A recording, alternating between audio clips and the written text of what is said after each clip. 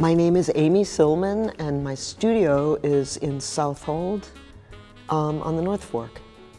I had no idea about the collection before, because I think one often doesn't know about collections, what's really in a collection.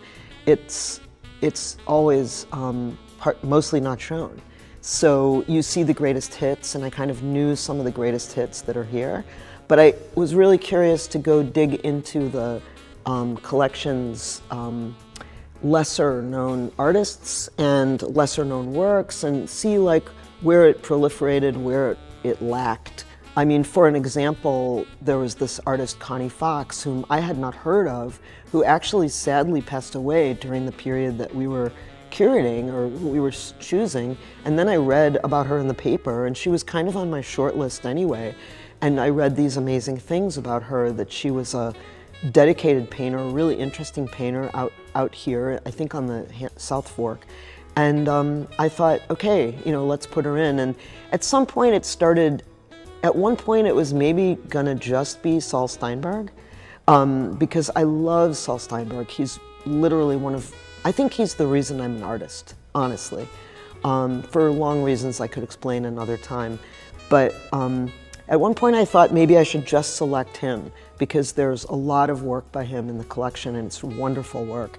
But it broadened itself. And then as an artist, I'm really interested in this forceful, kind of aggressive way of like pitting abstract structure against image kind of fragment. And so given my interest in puncturing each of those two sides of what you could call a binary with each other, I wanted to expand outward from that kind of position and put people together who somehow ran a gamut from purely abstract work like Agnes Martin, that's completely just a gray slab over a black slab, to like something like Saul Steinberg that's literally a cartoon about soldiers. And then I just thought at one point, let me just be completely straightforward and put it in a row.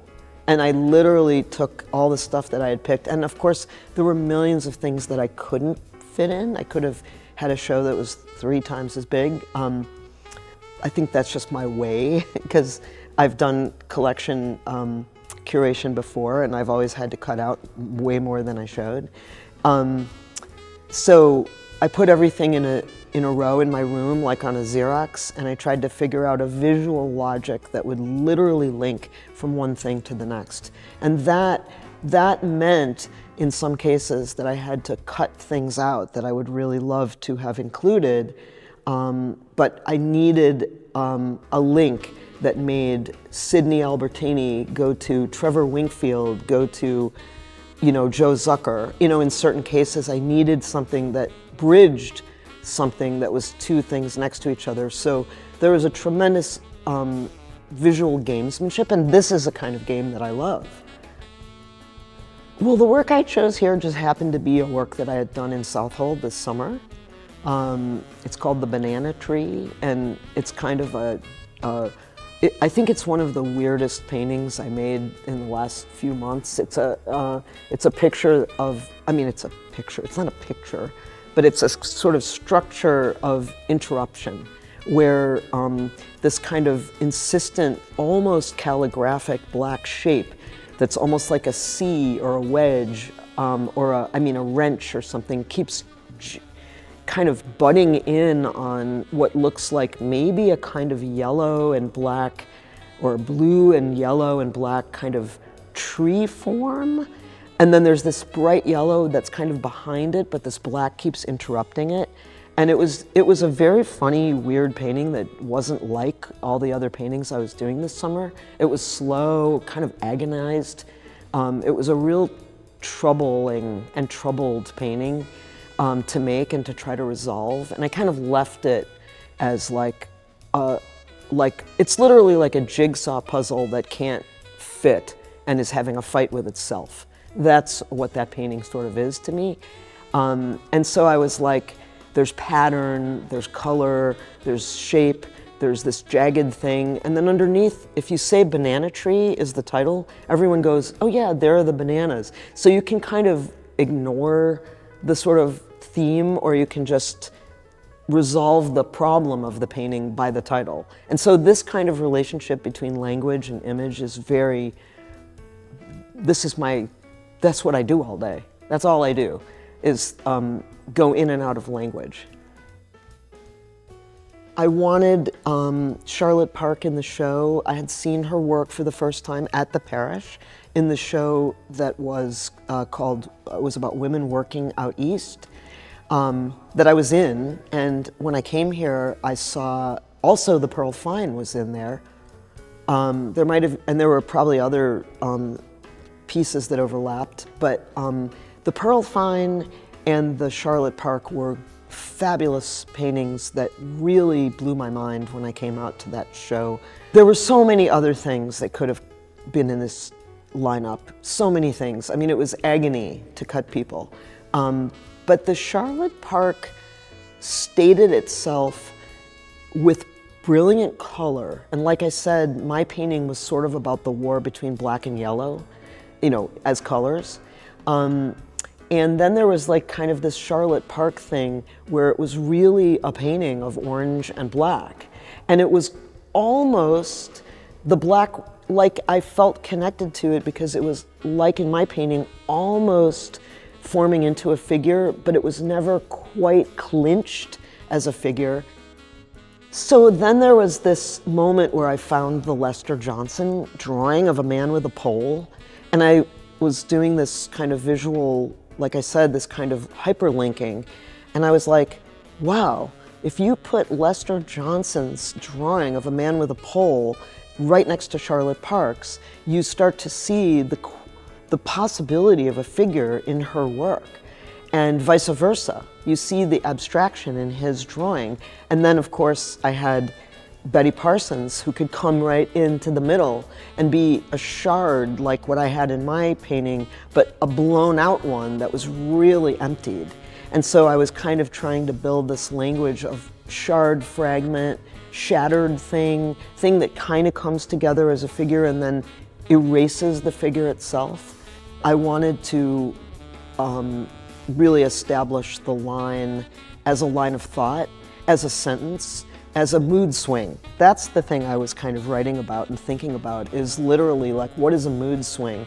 A mood that swings from very somber abstraction all the way to like chaos and into laughter, like almost uncomfortable laughter.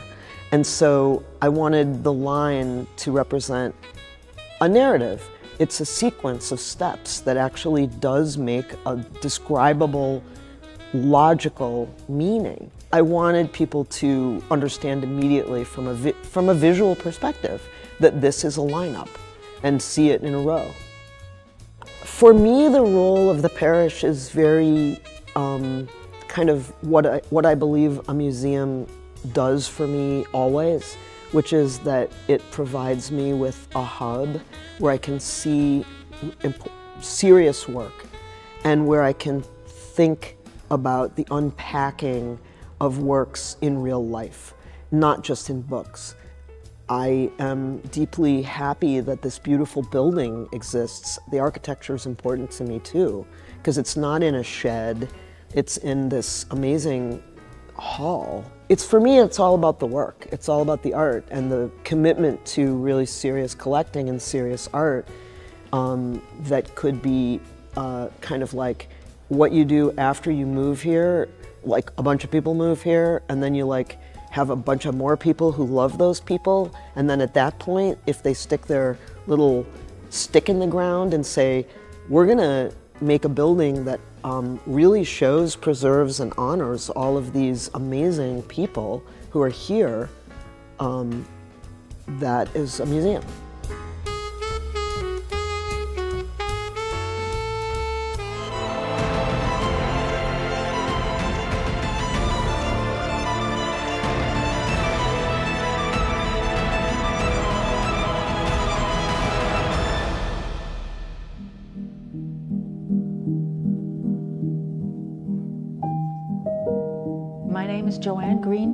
And I live in New York City, but a lot of the time now in Greenport, New York, on the North Fork. When you invited me to be in the show, I, like everyone, looked on the website to see things in the collection, and of course it was kind of overwhelming.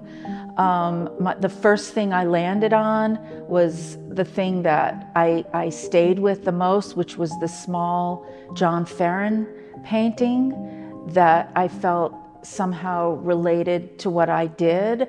I also loved the fact that that painting was made the year I was born, so it just kind of had a little bit of a nice serendipity to it. But also just the way that the painting was made just relates a lot to a lot of the work that I'm doing now in terms of color and form, and just the kind of casualness of my process. So that painting was kind of the basis, and then I thought about what I had in the studio that could go with that, because I wanted to show in this installation sort of everything that I do, which is painting, sculpture, drawing, making books. So somehow I really wanted to bring all of that together, and now that we've installed it, I think that we have done that.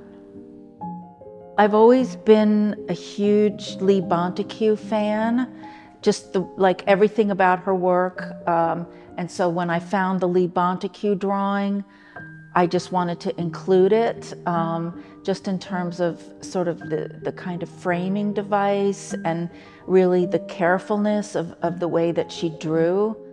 The other drawing, the Alfonso Osorio book, I just really related to, just because I do so much of my own handmade books. And so, I mean, I have hundreds of them now, done in the last 7 years. And so I wanted to also show that aspect of what I do. And so when I saw the Alfonso Osorio book, I just really related to that activity of like making a book with drawings in it. And, you know, it's a very intimate type of activity. It's also very meditative for me. Anyway, so when I saw that, I just related to it and wanted to show it in a vitrine with just some of my drawings. And the little Ray Parker painting, of course, mostly because of the color, and also because I just know that in my own studio, I have so many really small paintings that are just kind of sitting around, that I kind of have this idea that the Ray Parker painting was something that was just sitting around his studio. I have a feeling it was just kind of something that he might not have even intended to ever show. I'm a latecomer to sculpture. I started, you know, maybe 20 years ago, and I certainly don't call myself a sculptor. Maybe I call myself a painter who makes sculpture. But I took a class at Greenwich House Pottery, and I just kind of fell in love with clay, and it just felt really like good physically to play with clay. So I got into it just because I was feeling that my paintings were very much about fictional structures. And so at some point I just said, well, what would happen if I just tried to make that myself? So that's kind of how it came about. And now, you know, maybe even during the pandemic, because it was so quiet and I had so much time, I ended up making a lot of clay sculpture in my studio out here, and I continue to do that as well. I think all my work is very playful, and I think with the sculpture, like I'm much more open to play. Like I think painting is a much more intellectual activity for me, and that sculpture is more, okay, I'm finished with painting for the day, let me go to my little clay room and just watch a movie and make a sculpture. I mean, that's kind of how they come about. When I was going through the collection online, I was looking especially for sculpture, and I saw this terracotta sculpture by Dorothy Frankel, and who I don't know, and I don't know her work, but I liked it just because I was making my own sculptures out of terracotta and not glazing them the way hers aren't glazed. And somehow I just thought, you know, I think it would be really great to just make sculpture just with the bare terracotta and then show them together with her piece. Alan Shields is somebody who, when I was in college, was somebody who people were talking about a lot, and one of my teachers was good friends with him. So, you know, I was just always looking at his work, and I always thought, you know, because at the time, it was really different than a lot of the work that was going on. Like he worked with elements of craft, which I really liked. He also, you know, did a lot of things with fabric, with dyeing. And like this piece that I chose, which I think is made out of like paper and string, I just related to the idea of making things and being open to adding sort of craft into one's work. I mean, something that was always kind of not allowed in the art world was, you know, to add ceramics and sewing and fabric and crafts and craft materials into your work. Like, it wasn't considered proper. I mean, now I have to say, you know, my favorite store is Michael's, you know, where you can just go in there and there's so many ideas just walking around Michael's craft store. And, you know, and I just relate a lot to his process of making things. It just seems like everything that I'm looking at in my selection has this idea of the frame, or like a framing device, and that I love the idea of sort of the frame and then a collection of things that go in the frame. So, and collections of things that go in a frame doesn't have to be things, it can be marks, it can be gestures, but all of these things are kind of included in kind of like a framing device. And I think that pretty much sums kind of everything that we've put in our selection. I think there's been a big correction in what I've seen in the last couple years at the parish. So I think I've seen pretty much a really great range of the kind of shows. I mean, yes, I think that there is the tradition of the abstract expressionists, you know, the Pollocks, the Krasners, that, you know, kind of somehow set the tone. But, you know, I think that is slowly changing, and that I think it seems like that the parish is making a huge effort to embrace more diverse populations that are here.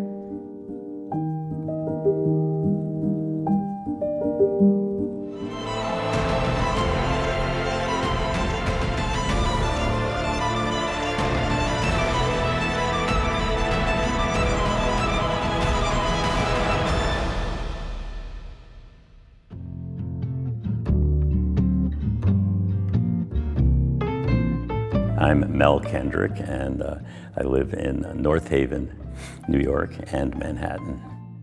The process was very interesting, going through the collection. Of course, I waited too long, so, but there's a lot of good work to look at.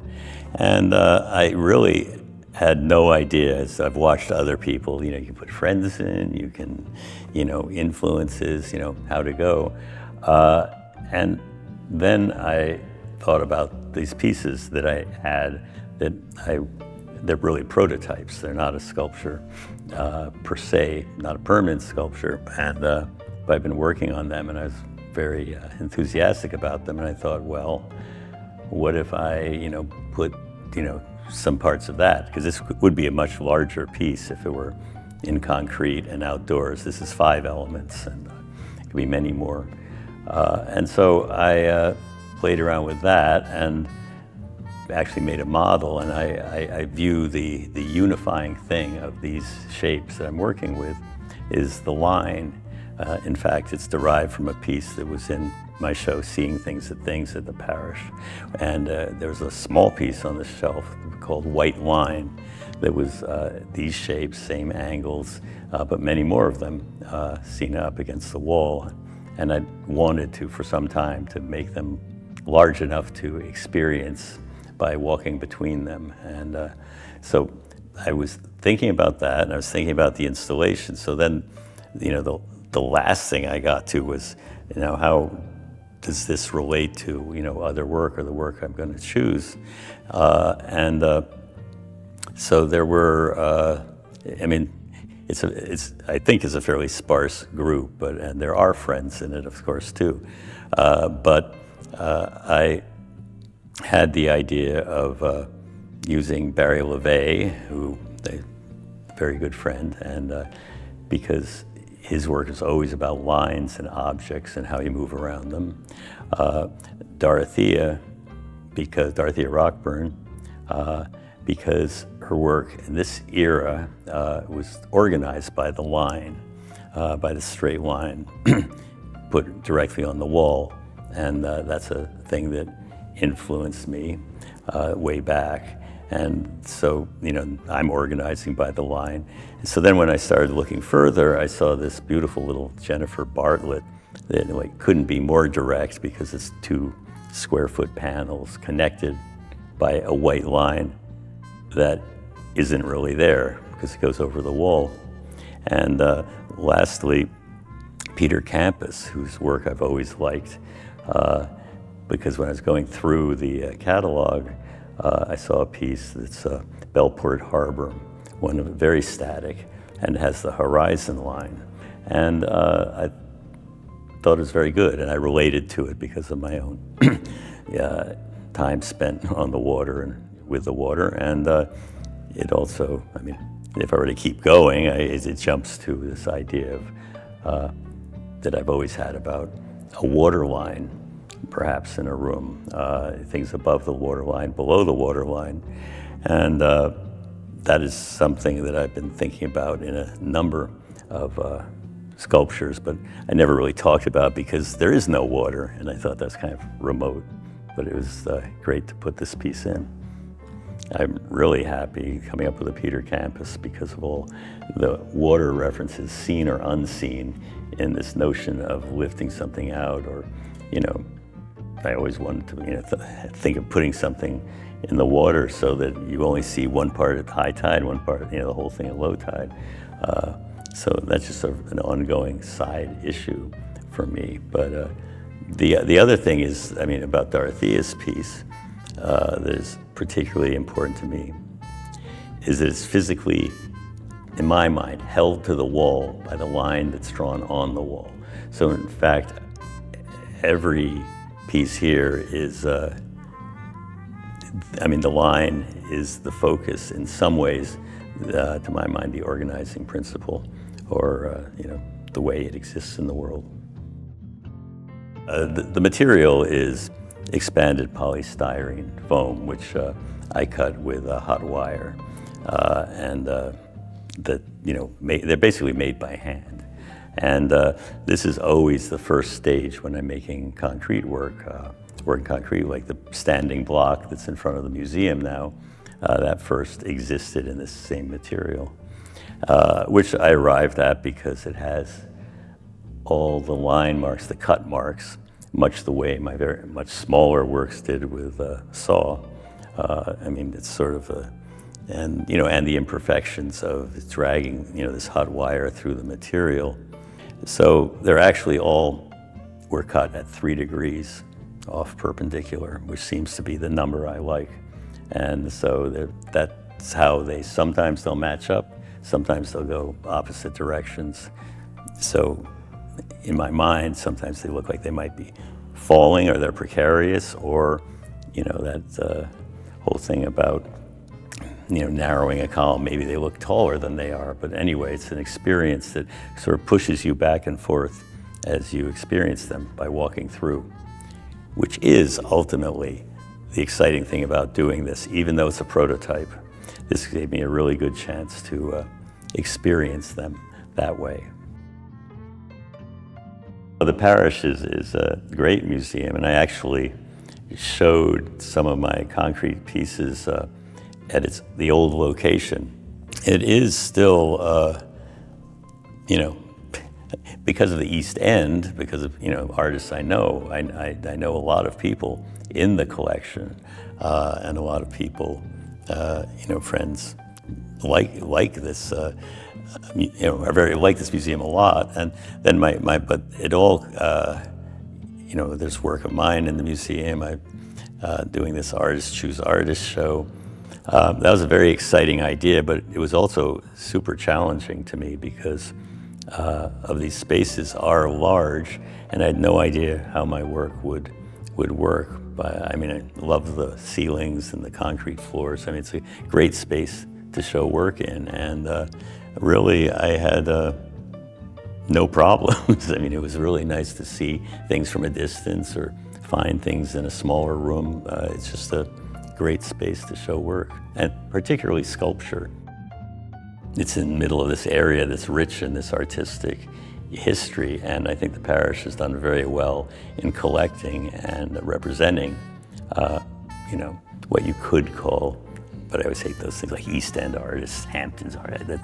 It's just a bunch of people who happen to, you know, be here and like to work here. So I'm glad that the Parrish has made an effort to have so many pieces from that group. By the same token, it's a big museum and a great location, so I know that there's much more outreach going on than before, and that can only get better. I mean, and I think that's true. You know, every museum's dealing with that. So, you know, that's why I say it's a balance, because it's not all community. It still has to have certain standards, and I think the collection speaks to that, of, you know, the very, very important artists.